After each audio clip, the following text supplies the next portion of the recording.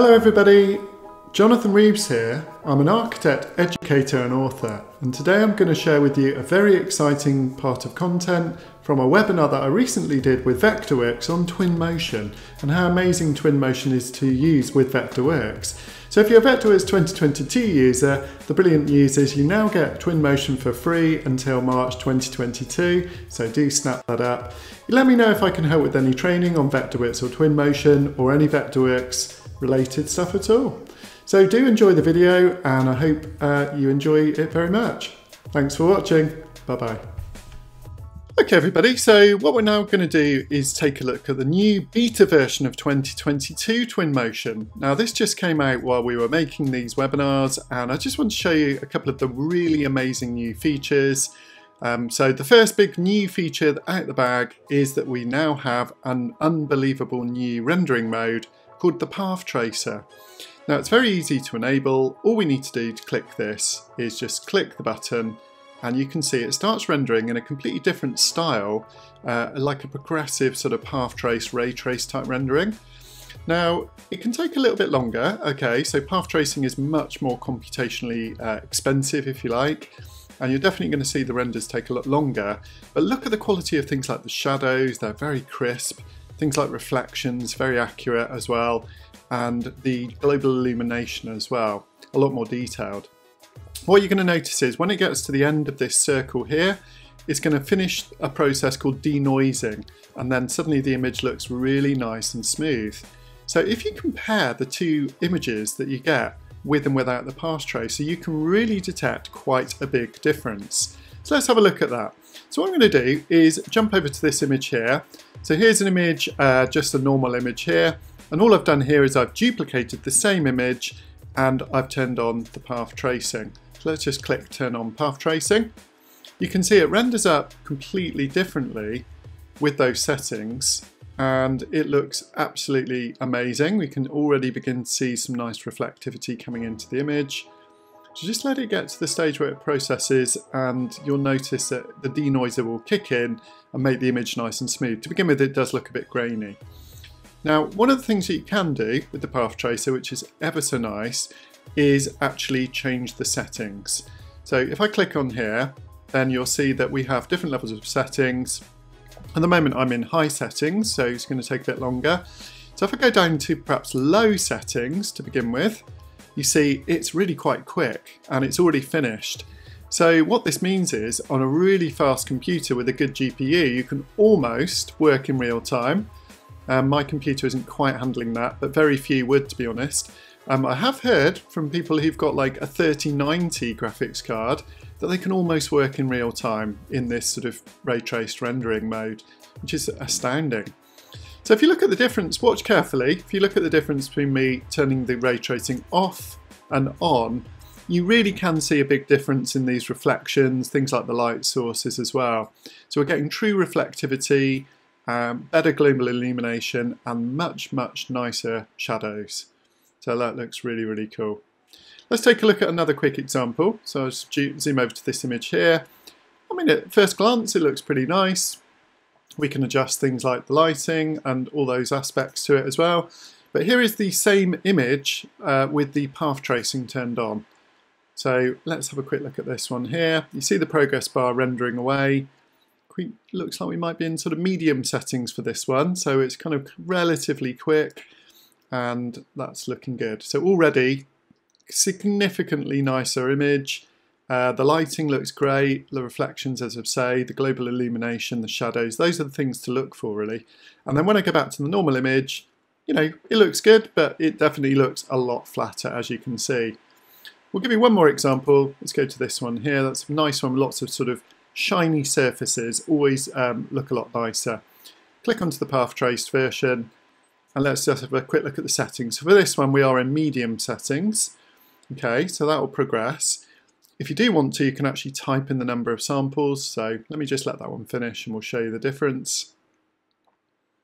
Look at that, absolutely glorious. It looks so nice. When you compare the two, you really, you know, can see the difference. So we'll turn it back on again. What I'll do this time though, I'm just going to go in and choose my own custom sample, let's say 32. Multiples of 16 seem to be quite favourable, so 8, 16, 32, 64 and so on. But you can actually use any number you like.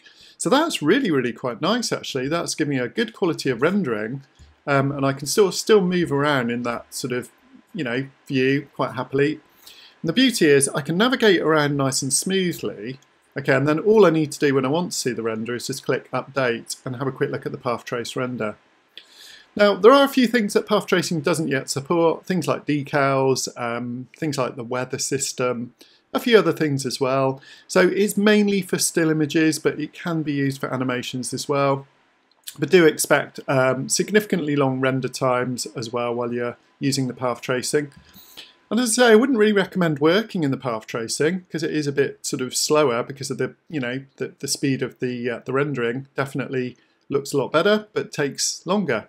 So all you do, you just disable it when you're navigating around and doing the modelling, changing materials and all these things, and simply just enable it when you're ready. So let's just pop it on one more time. It's really fun to play with, as you can see. So that's a really nice top new feature that they've added to Twinmotion, and basically it answers a lot of the questions that people had about maybe the final sort of rendering quality.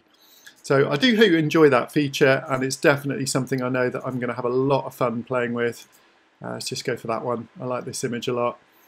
Really nice. Look at the sky. You can see that this one has a lovely sky to it. But when that path tracing finishes, looks like we're in high settings at the moment, so it's going to take a little bit longer. Let's drop down just to low for now, just because it'll be quicker for you to watch. But even on low quality, you can see lovely reflections on the water, the lighting looks great, and things like the soft shadowing as well. Can't really see a huge difference between low, medium and high. There is a difference there. The render time, as I say, takes significantly longer in high settings. And the beauty is when when you're actually working offline, what you can do is you can go into the image render settings themselves. So click More, go to Renderer, and this is where you can actually sort of type in the number of samples. So if you really wanted to, you could do 1024. Now that clearly will take much longer to render. Might be talking 15-20 minutes for this one, but it will be well worth it at the end of the day. And if I can go and do some other work, that's perfect. So let's put it down to, say, 64 again, and that will drop down and render quite nice and quick. You can actually just turn the path tracing on and off as well, so that's kind of nice just to preview in there. You can also change the number of bounces. So this is the number of bounces of the light, and if you kind of click a lower number, that will significantly speed things up again. Perhaps you won't get quite so good reflections or transparencies, those sort of things as well. But still looking really good. You can also turn the denoiser on and off, but obviously if you have the denoiser off, although it's quicker, you do get this sort of graininess in the image. Sometimes that might be desirable. If you have a high number of samples and no denoiser, then you can actually get some nice sort of atmospheric looking images. But for most people, the denoiser is going to be something you're going to want to use. Over here, this firefly brightness is just an extra little setting that you can turn down, and it's just to do with if you get sort of extra little bright spots coming into the rendering. I'm not quite sure what emissive is. Okay, so that dismisses global illumination and emissive images. And then you've got this anti-aliasing filter here, which I guess the higher you go, slightly better quality, but again, will take a bit longer. So the real beauty with Twinmotion is the settings are nice and simple. Unlike many other renderers, you can achieve these kind of renderings very straightforwardly. Okay, so let's just review the final path trace render of this lovely night shot. Okay, so there was one or two other features I just wanted to mention on the new 2022 Twinmotion preview version that are well worth a look.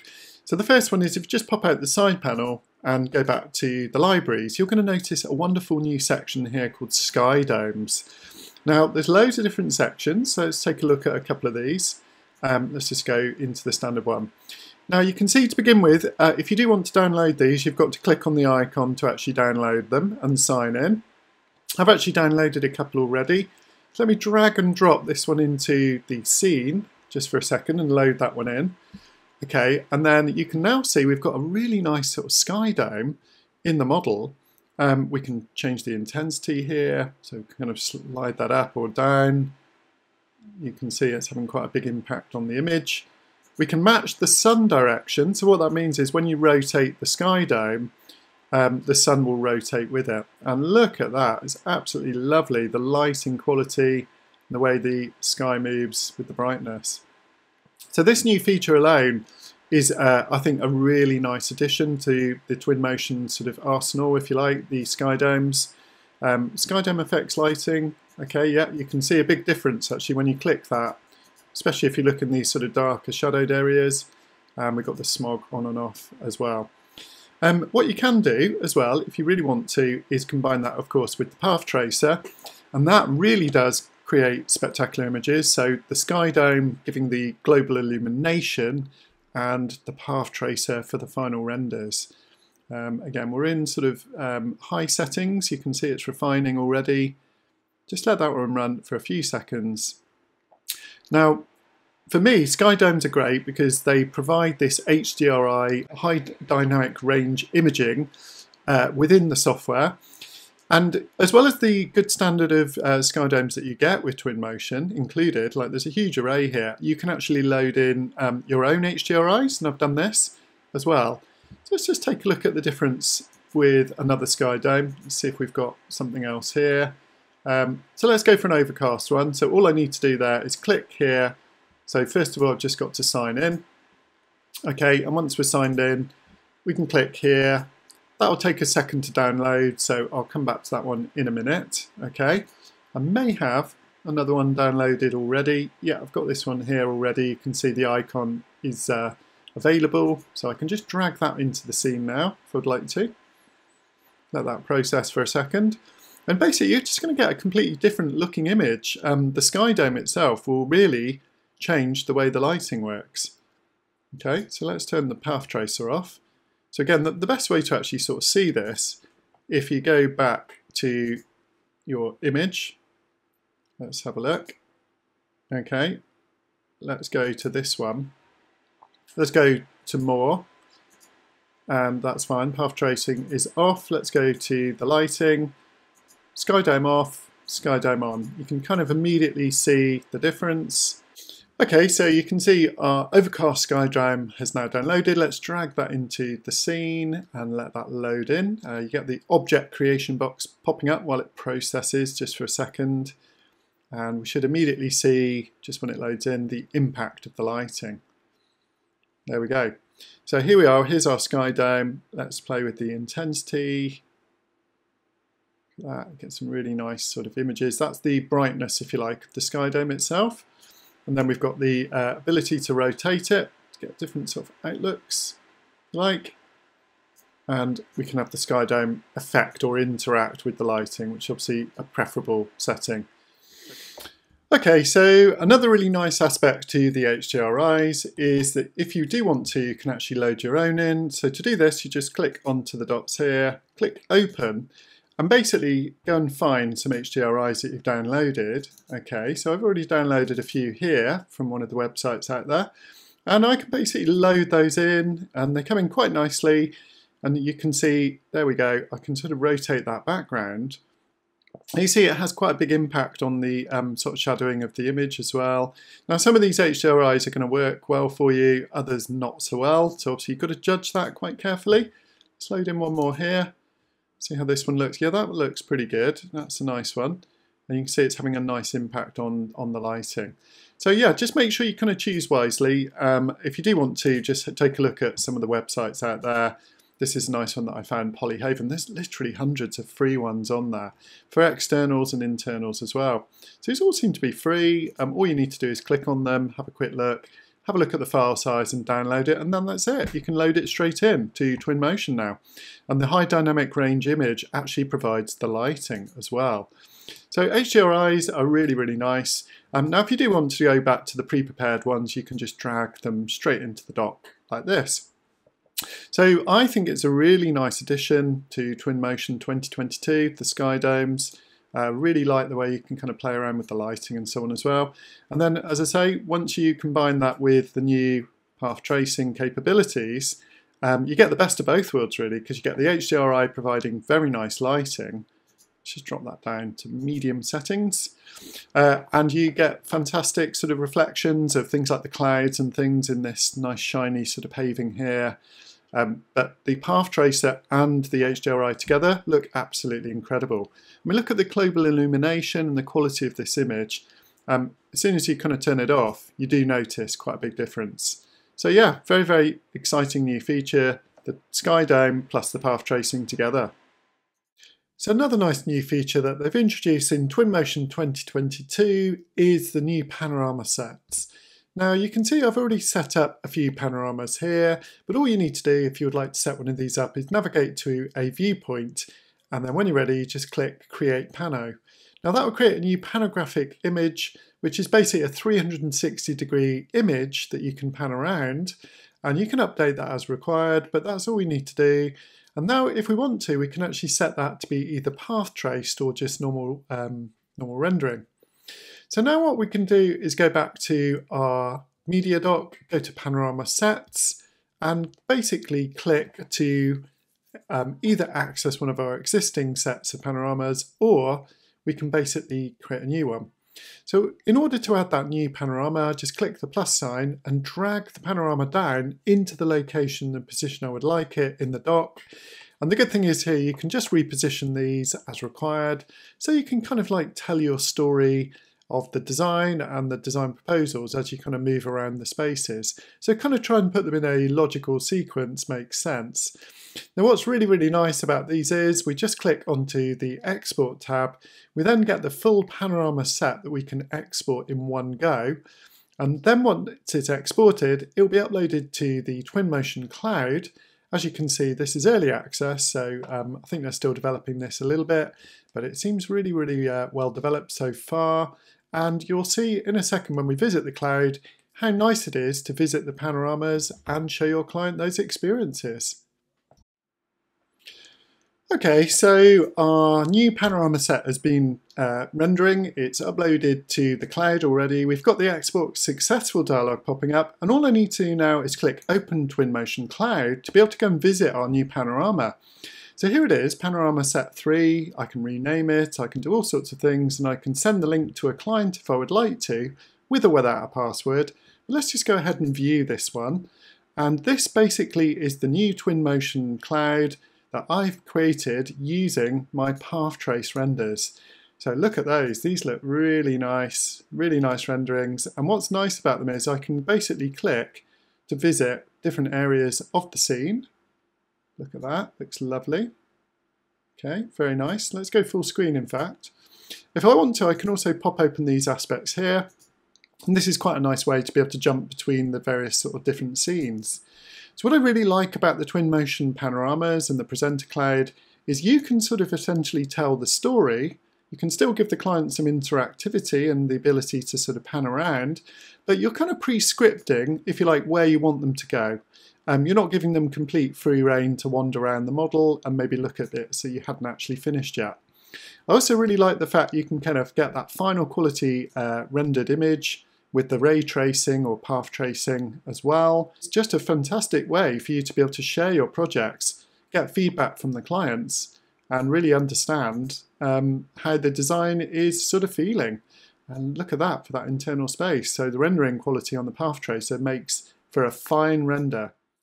So let's have a final review of some of the images we've created during this webinar, and I think you'll agree with me that Twinmotion is a perfect partner for Vectorworks. You do your modelling in Vectorworks, take it across to Twinmotion, where you can add lots of life and really revolutionise your rendering. And I would definitely recommend learning Vectorworks 3D modelling with Twinmotion for the rendering, for animations and stills. So thanks ever so much for watching everybody. I really hope to see you on my YouTube channel soon, and I look forward to hearing from you. Bye bye.